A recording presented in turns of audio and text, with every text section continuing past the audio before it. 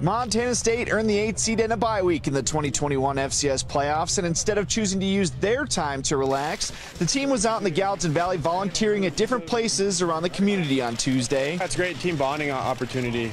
We also don't have school this week, so just kind of everything adds up, and I think it's just a great week, especially Thanksgiving. I know a lot of families, might not be as fortunate as some other people on the team, and we'd like to try to, help however we can. A community that throws their support behind the program almost 24/7. It was the team's way to give back, especially before the holiday.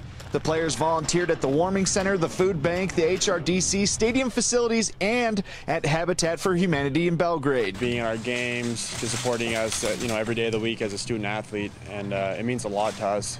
And obviously, we wanted to be able to give back, and this is a great opportunity for us. The volunteers at the food bank were more than thankful to have the help of the players. It's just such a boost of energy for our staff, for sure, and the other volunteers, because we've been going at it pretty hard.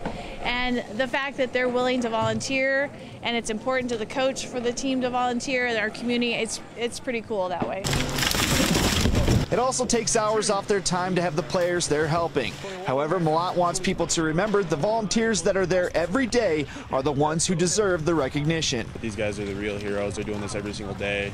This is their job, but they're not getting paid for it. They're very altruistic and giving up a lot of their time for the greater good of the community. With players throwing turkeys into the freezer and lifting heavy logs, I had to ask. Is there any player that you think looked the strongest?